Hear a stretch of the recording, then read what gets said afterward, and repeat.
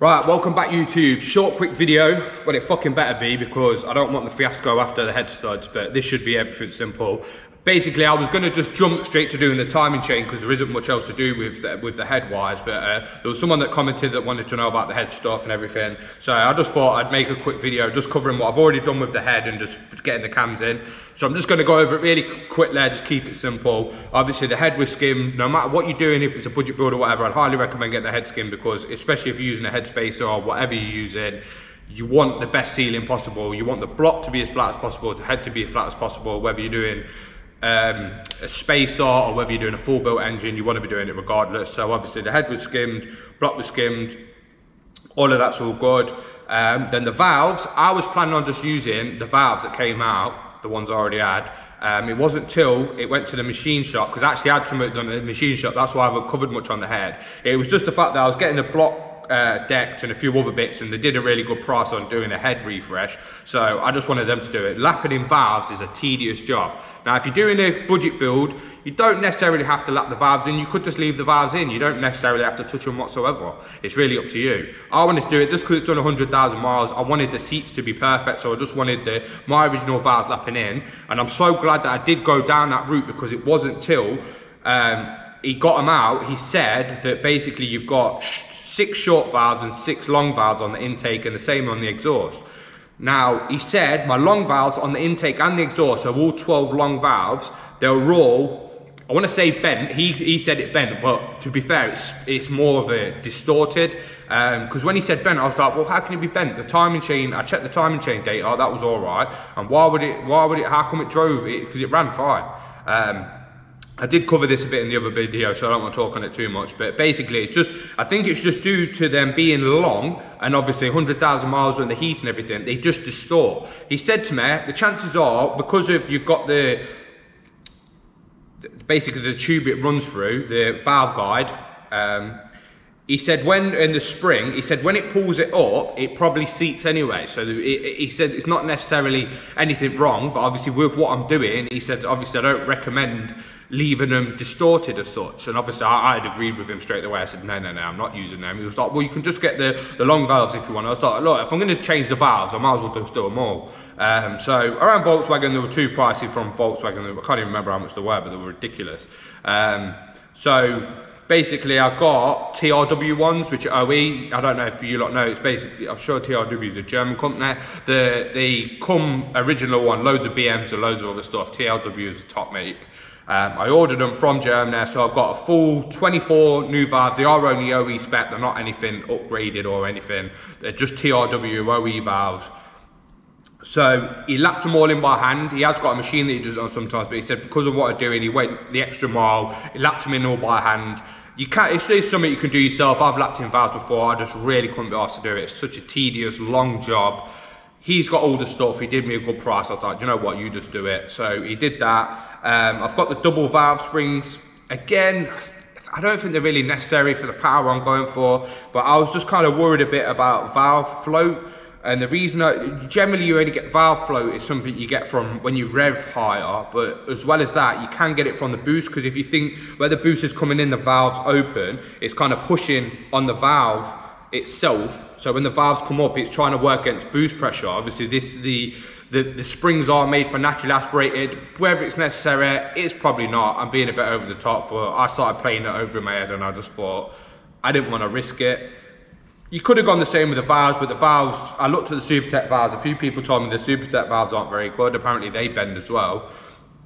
So I just thought, you know what, I'll just get the OE spec valves, I'll get the SUPERTECH valve springs, I've got the titanium retainers and all that good stuff. So we've put all them on. Again, I was going to leave the lifters, the hydraulic lifters. I did actually squeeze them together in oil, got all the crap out and everything, but after thinking about it, it done 100,000. Again, I rang Volkswagen. They were like, to us with a discount and without VAT tax, they were like 15 quid each, and for 24 it's loads. So I got these Motive ones from Euro, they're like £4 something each. So I've got a full set of new lifters, which I'm going to cover that in a minute. I'm going to take this rocker out with a lifter on it just to show you how to do it. But yeah, that's what I'm just going to cover. So I've covered everything I've done with the head. I'm just going to show you how to do the rocker and the lifter quickly. And then I'm just going to get the cams in. I'm going to need to lock the cams in as I put it. I've got the crank in the right position, so the crank is timed. I've got the cam setting bar, which I'm going to put in. I'm basically going to sit the cams on, get them with a locking bar in, put all the caps on, and then we're just going to tighten the nuts down slowly, just so when the cams come down, everything's timed in the cam department and then the crank's in the right place. So, because you need to watch out that if you're tightening the cam down, it's going to be pushing certain valves down. You need to make sure it's not pushing a valve down with a piston at the top. So you bend it basically. So obviously this is on TDC1 with the crank in the right place. So if you put the cam setting bar in the cams as they sit there without the pressure down, then as we tighten it down, everything should be as it should be, ready to put the timing chain on, which will be the next video. So yeah, I'm going to get the camera on, we'll put the camera facing down, I'll go over one of the lifter and one of the rockers, show you the double valve springs up close, may just do that on a picture or something, just because it's awkward with the camera, and then we'll put the cams in. That'll be it for this video, so hopefully it should be short and sweet. Let's spin the camera around and get to it. Right, so this is the lifter and the rocker. That's the new lifter, the rockers are the old ones. I'll clip it off quickly just to show you how it works. So basically if you're changing your lifters, all you need is this bit, see that? Yeah, so you just have your lifter like this, you clip, I'm not going to pull it off, but basically you pop this off your old lifter, pop onto the new one with these tangs facing up. And then one tang has little side bits and the other one's a bit bigger on a flat. So what you want to do is on this part, just here, obviously that head sits in there. This side, the bigger one that hasn't got the side bits, hooks around the back of there like that. Just hold that in place and then you just literally pull that back and pop that on and that just holds it, so it should just spin like that. And then obviously you've got your hole here. You want to put this in oil. What I did was after I'd built them all, I literally left them submerged in oil, and then you literally just slide that into the hole. You just rock it round a little bit and then you'll see it's a bit awkward and fiddly, and then this bit just sits on the top of the valve. You'll feel it when it's on, because when you try and go side to side, you can't go side to side. It sits on the little top bit. But yeah, that's pretty much for the lifter. You just make sure that's clipped on, put all oil in it. These actually did already have oil in, because I squished them together because I was going to try and fill them with oil, and basically they've already got oil in. So just leave them submerged in oil, and any air or whatever should get out. They're going to have to jack up when you start it anyway. But yeah, that covers that. As for I'm not going to get the camera in on the double valves. What I'll do is I'll just put some pictures up now. As you can see, with the camera, it just won't focus properly and stuff. It ain't worth it. So now you've seen the double valve springs. I've showed you how to clip the lifters back onto these rockers. I've showed you how to put the rocker back in and sit on top properly. Before you drop your cams in, you want to make sure you do all this. So now I'm just going to show you where I kept all my cams and my caps.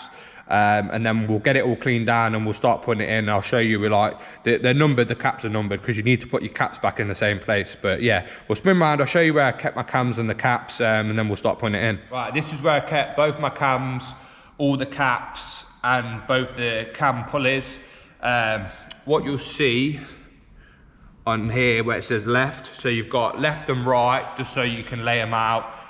So you know which one's what. Obviously this is filthy because it's sat upstairs for ages. I am going to clean all of this down. I'm not going to put the cams in while they're this filthy, but I just wanted to show you quickly. So yeah, you can just put your caps out. They are in number, which I'll show you as I fit them. I'm going to clean both the cams. If you get anything mixed up with like the cam pulleys, you can just run the part number that's on them, just so you can make sure, as long as you put everything in the right place. Say if you couldn't remember which was left, which was right, I always do videos and pictures just saying right side in left side, you know what I mean, so I can go back to it. But also, as long as you make sure you keep the cam pulley on the right side of the cam, you can just run the part number just to make sure it's the intake one and the exhaust one, because we've got different part numbers. Stops you getting confused. But this is where I've kept everything, is dirty. So what I'm going to do is, off camera, I'm just going to clean all this quickly, and then we'll jump back over to the engine where I'm going to start putting the cams in. I will say now, these cam pulleys, the bolts are meant to be changed, so they're not meant to be used again. I've got new bolts for them. I've got new solenoids to control these as well. But I did want to get new cam pulleys, but they're like 450 quid each, I think they are.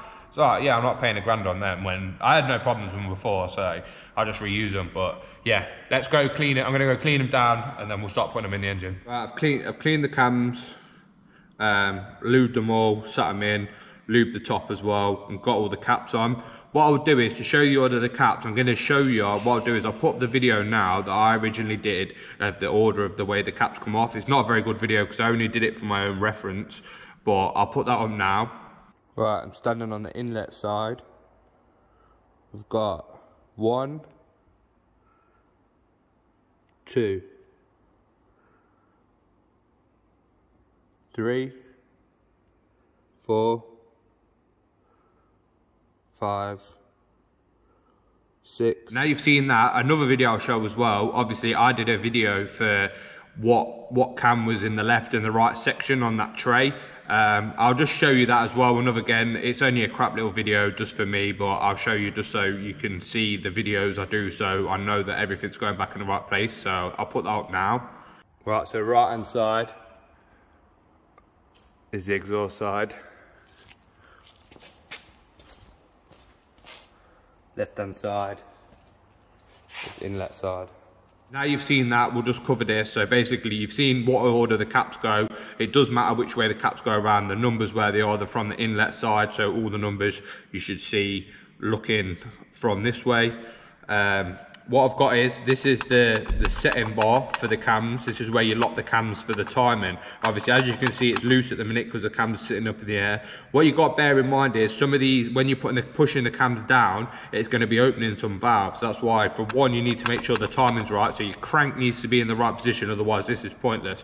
So you need your crank in the right position, the timing mark. So once your crank's in the right position, which will be TDC 1, I set it before I put the head on, but double check it anyway. You can see it on the crankshaft puller. So you do that, put this in, and then we need to wind this down. Now, you need to be careful because these are only small studs. You need to do a little bit at a time because you're pushing it down. The other thing is, I've got double valve springs, so they're going to be even harder. So before you even start doing a torque setting or whatever, literally just keep going over these little bit at a time. Try and spread it out as much as you can until you get them all the way down, and then we'll do the torque setting. So yeah, for now I'm just going to get a small ratchet. We're just going to wind them down a little bit at a time until we get them flat. When we get them flat, this plate should then be sitting flat on the top of on this face, basically on the top of the head, so it won't be wiggly. So the slots in these are offset, so you need the slot in the top section, and then you just tighten them down, which we'll start doing now.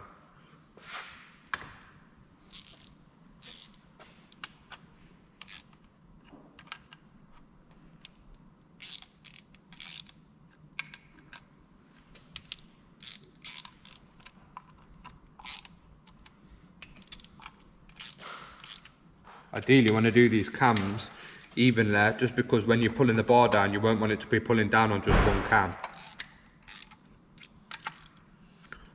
Don't put no force on them, just keep nipping them down, and then just move to a different one, and you'll feel another one's gone loose as it pulls it down. So just keep doing it even. The reason I'm doing it mostly down here is because this is where it's trying to push the cams down. Obviously, as you can see, this is pretty much all the way down, so just keep working it where it's up, and just do a little bit at a time. Just keep turning them a bit, whichever one feels kind of loose, just nip it a little bit until you can feel it pull in, then move to another one. Just keep doing them even on both cams until we get them all the way down.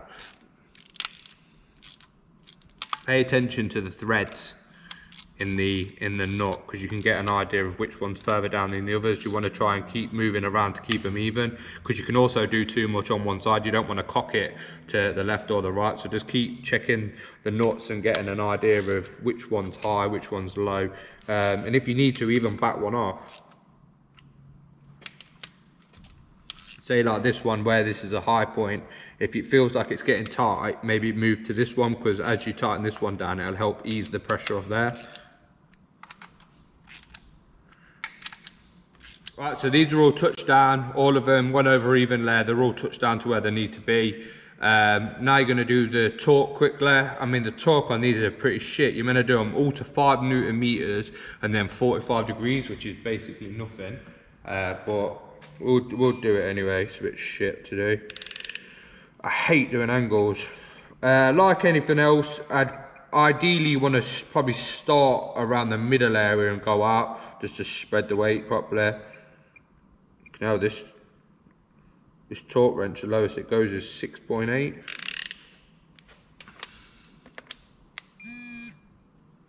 Right, because I've touched these down, they're probably already over torqued.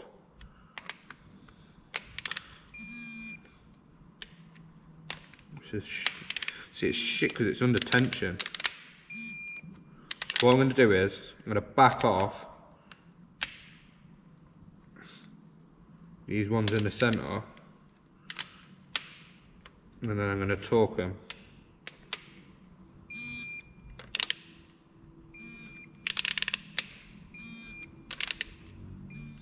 Alright, so that's it for the torque, and then 45 degrees. Hold it like that and then go 45.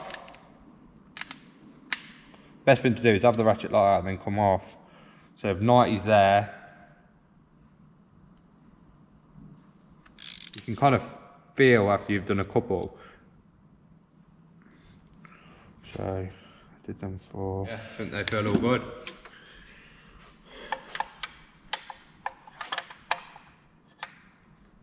Still goes in. It's nice and flat on the head, but it still moves. It's not stuck or bound up or anything. So that's good. Crank's in the right position. So everything should be ready to put the chain on. The only things we've got left is the pulleys that go on here. I'm going to go take them and clean them now. Right, what I've actually just thought is you can't actually put these on yet. There's a housing that goes on here that basically the fluid for this for the cam adjuster runs through here. There's actually a housing that goes on here. This housing needs to go on before this goes on, because otherwise you won't be able to get it on after. So I'm going to call it a day on this video, just to cover everything. When you do come to put this on, obviously there's a peg you can see in the end of the cam. There's only, you need to put it where the peg is basically to get it in the right position. So what you put it on, and then you've got your new bolts that you need to put in. I've got the 2 new bolts here. The torque spec is, I've just checked it, it's 60 Newton meters and then 90 degrees. So like I said again, you need to use the spanner on that, but obviously you need to have this housing on first. So you need to get the housing on, get everything ready, you put these on. But what I'll do is I'll cover that lot in the timing chain one. So yeah, that'll do for today's video. Like, share, subscribe, all that good stuff, and I'll catch you on the next one. Peace.